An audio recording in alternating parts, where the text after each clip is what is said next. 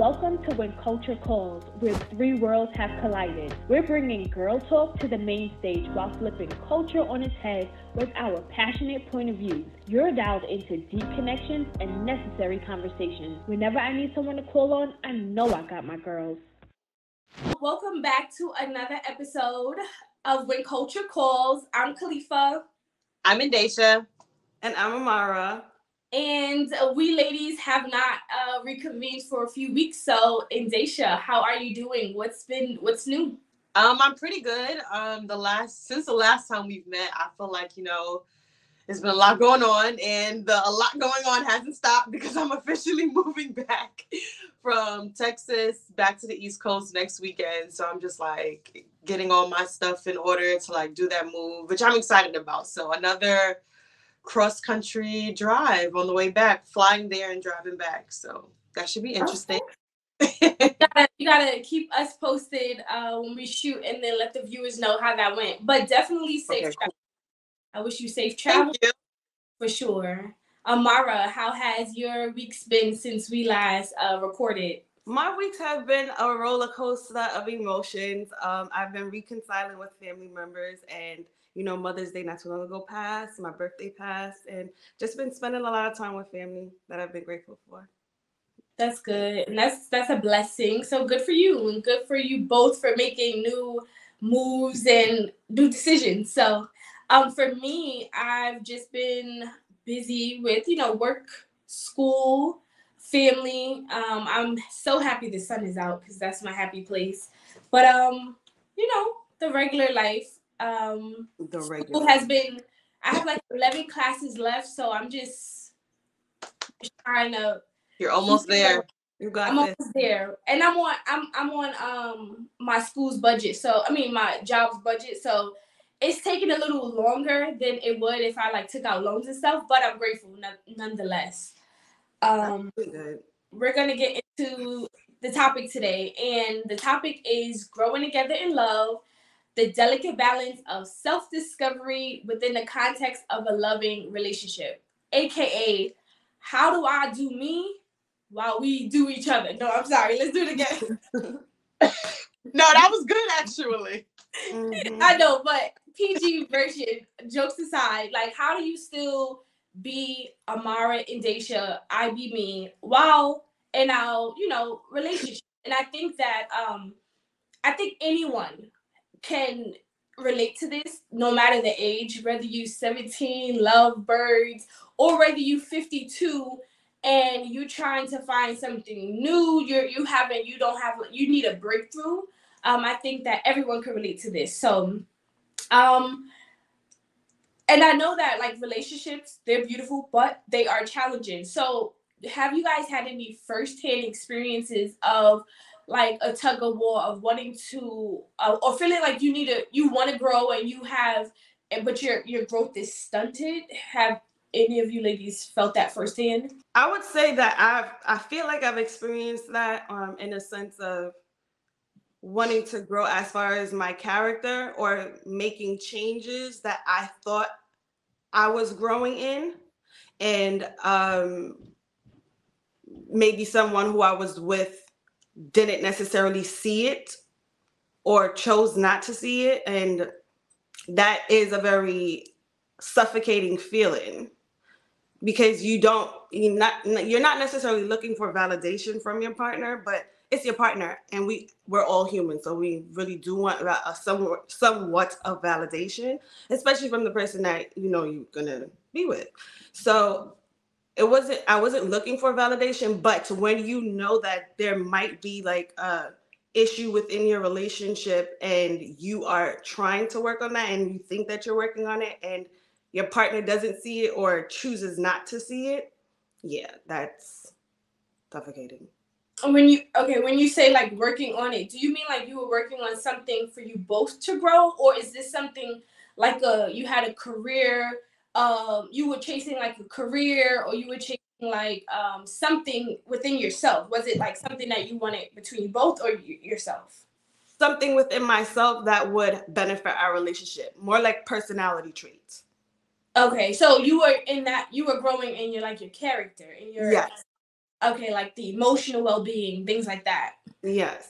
I think that's, originally I didn't even think like that. I was thinking like specifically like skill-based things like, oh, I want to be a runner. Oh, I want to be an entrepreneur.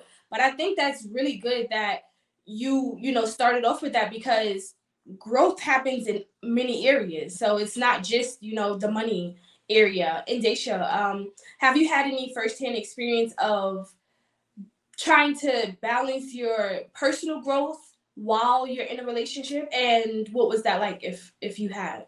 I'm experiencing what Amara was referring to in my current relationship. In my previous relationship, I felt like I was experiencing not the character personality development, like, being aware of my flaws in that way. But I feel like in my past relationship, it was like I knew I wanted to do something creatively. And I kind of felt like my goals were like, I don't know why I felt this way, but I felt like I couldn't comfortably chase that while being in this specific relationship. I feel like he would look at it like, why would you want to do that? Like, why would you want to be on YouTube? Like, you're 29. Mind you, now I'm 34, which is fucking crazy. But I felt, and I think that it was my own thing that I was projecting on him because of like what he was doing and like the things that he accomplished. I felt like, okay, well, I want to do something creative. And I think my previous relationships before him, they were both creative people. So I feel like I got to explore that. And this person was not that, like literally not creative. So it was just like, I felt stunted, but I felt stunted now that I reflect back, not because of how the person made me feel, but how I thought the person would view me if I was chasing something that I actually wanted to do. I'm curious, did you ever have that conversation? No, because I didn't, because I feel like when you're really like sensitive about something, and I also feel like it could have been like self-sabotage. I feel like sometimes when you want to achieve something and maybe you feel like you can't or that people wouldn't support you, like I didn't think that my person would support me. It's just like, why would other people support me? And I feel like I went to this whole like thing in my head, like, well, if I don't believe this person would support me, why would others? And like, I just kind of went downward spiral. So I never actually had the conversation because I feel like that conversation, I don't know what I would have expected as a response. And I felt like the unknown was safer than speaking to him and possibly hearing something that I didn't want to hear. Wow. Jeez. I want to pry a little bit. Did y'all break up because of that? Yes, good. Right, because I was like, damn, this is good. We got to keep it going. Did y'all break up because of that? Not because we broke up for a lot of different reasons. One of them was because I feel like in a relationship I stunted myself a lot in that relationship. So not specifically that, but it kind of all ties in. And do you think that a part of you did it because of how you wanted to appease to him? Not appease, but I would say that because of how, when you have someone and you just want them to be proud of you, it's kind of like your parents or whoever you may look up to, you want them to be proud of you. So not appease, but I felt like, okay, I want to also do these great things that this person is doing and I want him to see me in this light. So is that something that would, I guess, impress? Because I feel like when I'm in a relationship, yeah, I do actually want that validation from my partner because it's my lifelong partner and I feel like I got my own head. And maybe he would not have even cared. Who knows? We wouldn't know now, but yeah. What was his professional, what you said he was doing something and you probably wouldn't see value in what you were doing. So what was he doing? So he was a trucker, but he was getting into real estate. So he had owned several properties and he was just building up his portfolio and just he was in a very structured kind of realm where I felt like I wanted to be in more of a creative kind of realm. Okay. Yeah. Those things can't coexist. I think they can, but I feel like at the age and where we were, I didn't feel like I didn't feel comfortable enough there was something within that relationship that I felt like was making me feel like I had to hold that part of myself back. So not that they couldn't, but for some reason during that time, I felt like it wasn't good enough. Right. So my last question before I share my experience, if you could go back or if you could talk to someone who is actually feeling the same way you felt back then, what is one strategy or suggestion that you would give them on how to just share their thoughts and their feelings about, hey, I'm creative and I'm feeling a little insecure that maybe you won't see value in that? Like, how would you suggest someone go about a conversation in their relationship? For me, how would they go about I feel like before even the conversation is kind of get an idea of like why you were feeling this way. Because if I could go back, I would ask myself like, is it really this person that's making me feel this way? And if it is really this person, why am I here? Like, why am I allowing myself to be in a situation that I feel like I cannot grow and move upwards? Or is it really an insecurity that I'm having for myself that I need to work out? And then if I feel like that's like the conclusion, I would have to come to him and present it in a way where it's just like, I don't know why I feel this way, but this is how I'm feeling, and I would love your assistance in helping me work through this. Like, what are your thoughts? Not really, I don't think I would really ask the person their opinion, like as far as like the thing that I'm doing, but I would ask for encouragement on how to get there, because their opinion on what my creative endeavors shouldn't be negative. So if I come from a perspective where like he's going to encourage me anyways, the thought process would be, okay, I'm coming to you because I'm feeling insecure and I want to know how can you help me get to here. So that's how I approach it. For me, like my firsthand experience with self-discovery or self-development in my relationship is honestly that's how I've been. Like, I've always been like, go, go, go. Actually, me and my husband had a conversation the other day where he was like, well, once you graduate, I just know you're about to pull something out the hat again. Like, it's about to be another thing. And he didn't say it in a disparaging way because we actually both laughed. And I actually had been talking to my therapist about kind of not creating more of a balance, but noticing that I can my plate is full, and identifying when my plate is full and identifying what to keep on my plate.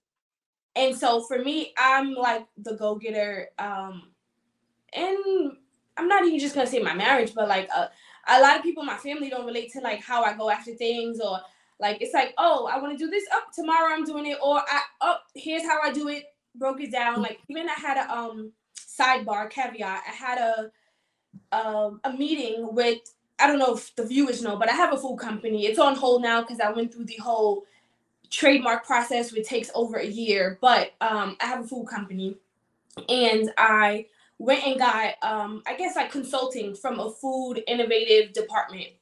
And throughout that meeting, she told me everything I already knew. Like, she was like, okay, this is what you do, this is what you do. And I told her, I was like, you know, the crazy thing is you've given me, out of 7 suggestions, only 2 I didn't know. And it was like actual personal references. And so being a person that is a go-getter or has a lot of goals and is always in like that self-discovery, I guess, rat race, so to speak, we expect our partners to be maybe show up like that. It's like, oh, like, you realize you're doing this and you're going and you're getting after what you want, but then your partner may not also be going after certain goals. So at this stage in my life, I'm at a place where I'm trying to support my husband and his self-discovery and what that looks like the dance between me having what I need for me in terms of what self-discovery looks like for me. So for me, self-discovery is about like emotional well-being. I'm in therapy, career or entrepreneurial, goals, passion projects, I like to call it. Those are 2 areas that I like to grow in, and I'm always trying to find new things in. And then like my husband, he just started like his self-discovery, which starts with fitness. And on my YouTube channel, we talked, he has like a long-term chronic condition, which is multiple sclerosis. And it can affect, like, it could be debilitating where he could end up in a wheelchair at any point. He could not walk at any point, but thankfully that's not our situation at this time. So he's taking like his fitness to a next level. So sometimes like in his journey, I notice like I'm looking for ways, how do I support him? How do I encourage him? So I'm always like, trying to find ways to still exist with my things, which is a lot. Like, it takes a lot of time. Like, being in college, that's a lot of time. My actual full-time job, that's a lot of time. And then helping him. So I don't know if I found like that full dance between how it exists in a loving relationship, but I know that it should exist. And I think that some people, it may be even a deal breaker if it doesn't exist. If someone says like, oh, I don't even see you having goals, I might want to leave, you know. And I think if you got to that point, like, do you think like not having self discovery as a priority, do you think that is a deal breaker in a relationship? For me, yes. I think it can be for a lot of people, but I also feel like I'm looking at it from an angle if there's a personal relationship and their partner doesn't have goals, but they are very much committed to the relationship and like their idea of success is like marriage, kids. Some women, that's all they want to do. So I feel like sometimes they don't have the next like big thing, which is okay. I don't think there's nothing wrong with it. So there are people who are just like serving, like they really just show up as that. So I could see if someone is in a relationship with someone who is the I guess their duty is specifically that, and that was the arrangement, and that's how it has always been. And for them to switch that, how it can possibly negatively or positively impact the relationship. But I think that there is a possibility of that, you know, negatively impacting a relationship. If you've always showed up as one way, this is what you've been doing, this is what we agreed upon, and now it's something different. But for me personally, I feel like it's important. Mm-hmm. Why? Like, why is it important? Because, like you said, like if the woman, and we obviously speak from a woman's point of view, if she thinks that my mission is to, you know, be the support, be the stay-at-home wife. Let's just categorize it as a woman who wants to be a stay-at-home wife. Do you think that there should be more of an emphasis on being a stay-at-home wife is maybe like a job, but you still are a person. Like you still have to nurture that human being. Oh, when I said it's important for my partner to have that as a man. Like that's what I was referring to. So I think yes, I think like I don't know if necessarily personal. I feel like everyone should be growing in some sort of way or some sort of fashion. But I feel like for me in my relationship, it's definitely important for a man to have that mindset. Absolutely. And I feel like for me personally, especially with my journey, my specific journey and things that I know that I want to do, it's important for me personally to really like invest in that and move forward. But for other people in their situations, I know women who all they think, sleep, breathe, eat is their man and their kids. And I feel like that's completely fine. And I can't say that they're not developing in other ways, but when it comes to maybe creative endeavors or entrepreneurial endeavors, that's not at the top of their to-do list. And I think that that's okay if they are contributing to a healthy environment, they're healthy, their partner's healthy. I don't see nothing wrong with it. Amara, what's your take on that? For me, it is a problem. I think that I live my life wanting to be free. So I need to know who I am to do that. And I think that's in all aspects of my life, whether that be relationship, whether that be career, whether that be creative endeavors. Like I need to, we talking about self-development. I'm sorry. Yeah, personal development. Okay, yeah. So I need to know who I am and the things that move me and the things that, you know, add purpose to my life.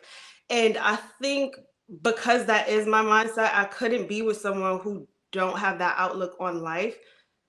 Now, I'm not saying that that means that that person doesn't have self-development within them or they're not working on developing, but they have already set the tone for what they want to develop. Some people just want to be at home not doing anything, and that's fine as long as they're aware of that's what they want to do. And I think the reason why it is important, because if you know fully what you want to do within self-development and within life in general, the things that move you, I think when it comes to dating other people, you already know where you stand. So it's easier for you to, I guess, decide whether, I hope I'm making sense. You are. So it brings me to, so, okay. How do you find, okay, let's say someone right now, they found themselves, they are passionate, they know what They know their routines. They know like they like to wake up at 5 a.m. They know they like to go cross country skiing. They know they like to do Pilates. They know that these are important.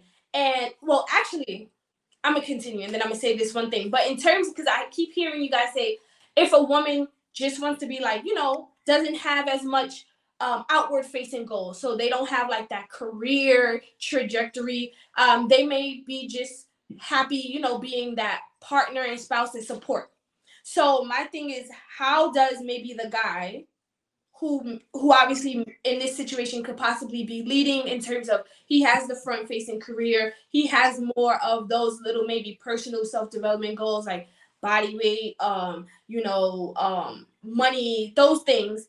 How does he encourage his spouse? So how would guy, if he's watching this, encourage his stay-at-home wife? And we're just using these things to help everyone understand where we're going with the conversation. But how could this career driven male help his stay-at-home wife, who has agreed to be the support system, start to encourage her to find new passions?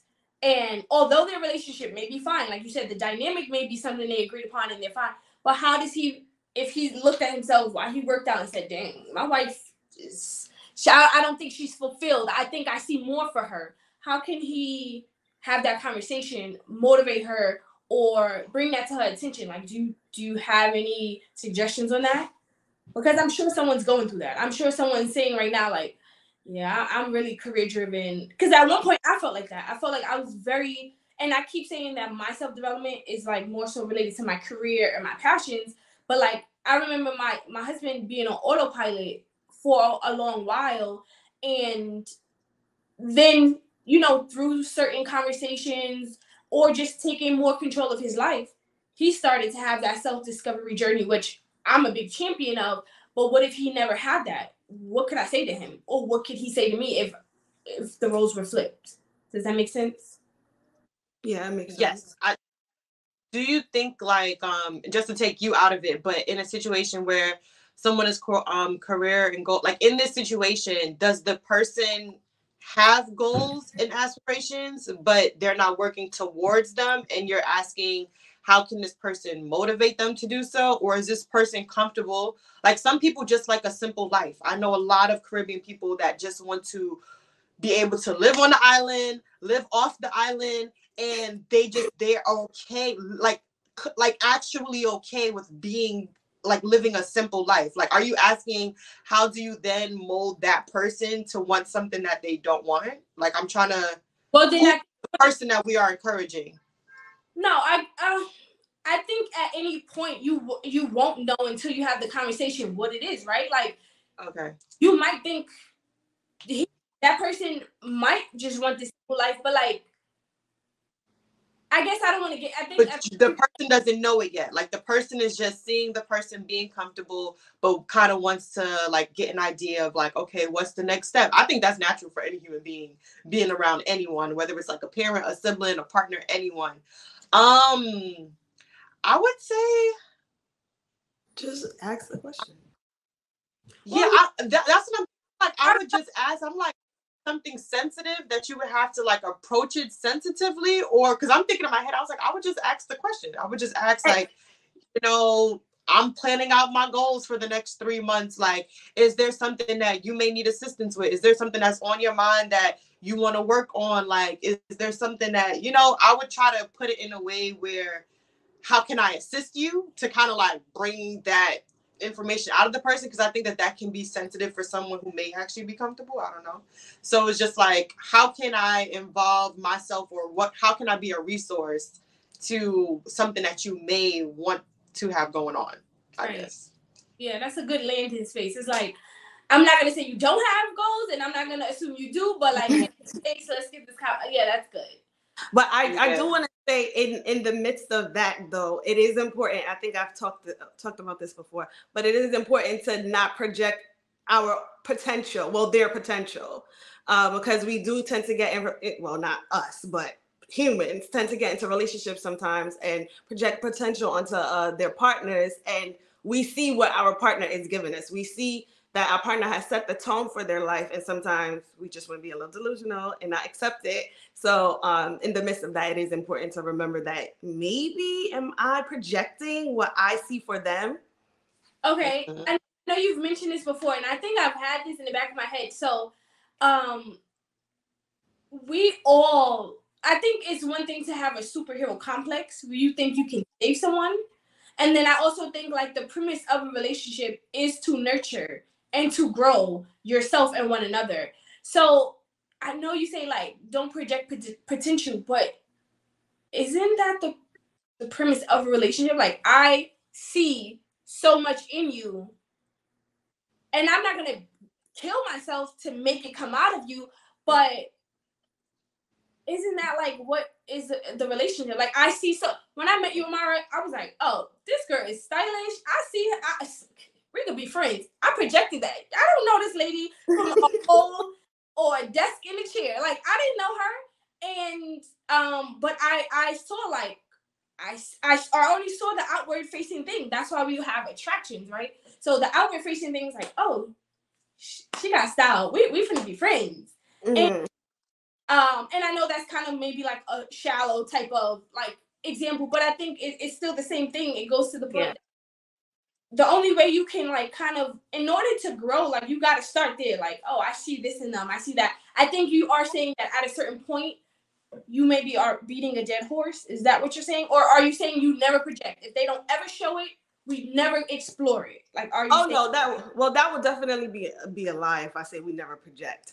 But I mean, as far as I believe in habits. I believe in daily habits. If this person has daily habits, they do the same exact thing. That is literally them setting the tone. There may be, you may start off dating a certain way, and within the relationship, you think that your partner don't have goals or self-development or whatever you will, and slowly but surely you see, well, hey, he started going to the gym. Hey, he's listening to uplifting podcasts. Hey, you start see little things here and there. The habits are changing. But when you don't see a change in the habits at all, I personally believe that if I'm over here telling myself, I see the potential, I'm delusional. Where is the potential? They literally showed their daily habits. They are not developing. So for me, that's why I'm like, don't project. Right. Okay. And I think my last thing I wanted to explore is like when you get in relationships, you change. So let's not worry about the guy, but let's worry about us now. You're in this relationship, and now that creative, entrepreneurial, front-facing, person who is going has slowed down, and she does not recognize herself because maybe her routine stopped. Maybe that 5 a.m. 5-mile run is not happening anymore. Maybe that 2 p.m. facial every other Thursday is no longer. What does she do in order to redeem herself? Because you can't be the best in your relationship if the things that truly are in the inside of you that really fuel you, you stop doing, right? So how does she recognize that, or how does she get back on her in her flow while still like not hindering her relationship, one that she's committed in, one that she wants? How does she say, well, whoa, like actually I've changed and I need to get back to this? How does she create space for herself? I think self-discovery is the first thing. And start with, like, does it start with like faith? Does it start with girl talk? Does it start with therapy? Does it start with like maybe you taking a break out of the relationship? Like what's the step? What's the overarching thing? I think it starts, I'm putting myself in it, but I think that I personally would start with finding the things that I used to love about myself and what led me to doing whatever it was that I loved about myself, and find the reasons why I no longer do those things, and create some type of system where I'm able to get back into doing those things. And if I feel like in the process I maybe self-sabotage and add to the list, maybe I do need a therapist to help me continue this development journey. Or maybe I do need social activity to help me with this development journey. But I think all in all, it does start with the self-discovery. And that's why it is important to, know who you are. Because some people, life just hit them and they're like, I don't understand why. And then there's other people where life hit them and it's like, I know exactly why. So I think that's important. Yeah, I think like to add on to what Amara said, I think shaking up your environment or your routine is like extremely important to kind of like get like creative ideas or that kind of spark. I know for myself, like one of the reasons why I had decided to move to Texas, and the pandemic ruined everything, but one of the reasons why I had decided to move to Texas because I felt like I needed something different. I felt like in New York City, it's just concrete, tall buildings, which is beautiful. I love my city, but it's just like it got so repetitive and redundant and draining that when I moved and took myself out of like this concrete stifling environment, like I feel like I connected with nature more. Like that's one of the main reasons why I would love to go back to Texas, babe, one day. But I'm like, it's really beautiful and I feel like more connected, like just like mentally, spiritually, I feel like light and like uplifted. And then, the pandemic happened. But, I think shifting your environment and routines is like maybe one of the best ways to spark creative ideas or to spark something new within you. Because when you're in a routine, it's very hard to get out of routine. And I'm speaking of this because it is hard for me to wake up at 5 a.m. and go to the gym, even though I want to. Okay. But you just got to take it a step at a time. And then when you go, it's like, oh, I found this coffee shop that I actually like. And I like going there after. So now this is more of an incentive to go there. Or maybe I went to the gym and ran into a female girl, like a female girl. Crazy times we're living in, excuse me. So maybe I ran into a woman who's looking for an accountability partner, and that is now a new motivation to do. You just never know. And I think just shaking things up a bit can be very like uplifting and like just like spark new things. So that's the only other thing that I would add to what Amara said. Yeah, I agree. Yeah, I mean, the caveat to all of this is there is someone who might hear us and might say, baby, I'm in a dark hole. This sounds good, but I can't get out of it. So one, definitely mental health. You start with that. There are resources. So if anyone is, if this conversation sparks something where you feel like, oh yeah, that's me. I actually need to get back doing the things that I love. I wish that for you, I would also say like faith, where your faith is, because that kind of gives you the understanding of your purpose. For me, for everyone, but for me, my faith lets me know why I'm here. So when I'm losing sight of it because the worldly things are, kind of coming at me, I know that God sent me here for a reason, to fulfill a purpose. And I think staying connected to my faith connects me to like, okay, I'm accountable to God before I'm accountable to a friend, before I'm accountable to myself, I'm accountable to God. So that, but if anyone is in like a dark hole and they want to get that spark going, we do encourage it.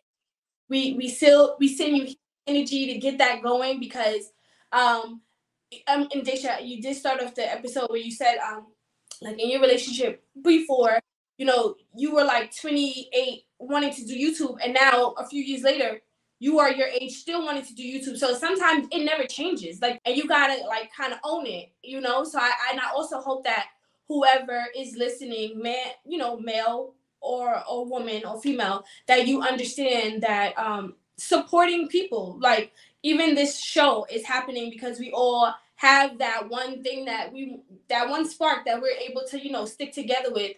And I think finding maybe a supportive group can help your goals. I know that self-discovery, you think that is something maybe that you should do in your youth, your adolescence, but no, it's a lifelong commitment, and so whether you are 69 or 72 or 54 or 15, self-discovery is always going to optimize who you are as a person, so that when your last day here, you don't have to say shoulda, coulda, woulda, and that's all we could hope for, to just be our best selves, bring our best selves. And while we in love doing that dance, we could do the dance with ourselves and and keep that flow rhythm. So this was, I think, a really, I love that. Yes. this was a good episode, and I thank you both for sharing, a little bit personal experiences, suggestions, strategies. And I just want to say to the viewers, we are active on social media. So if you could screenshot, so let's give a good face so they can screenshot.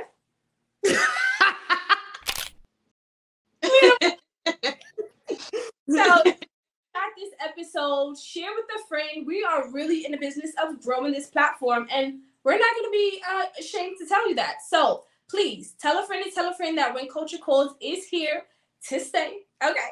And we would love to get your perspectives, any suggestions, any tools, or any resources. If you know a platform that's heavy on self-development, share it in the comments.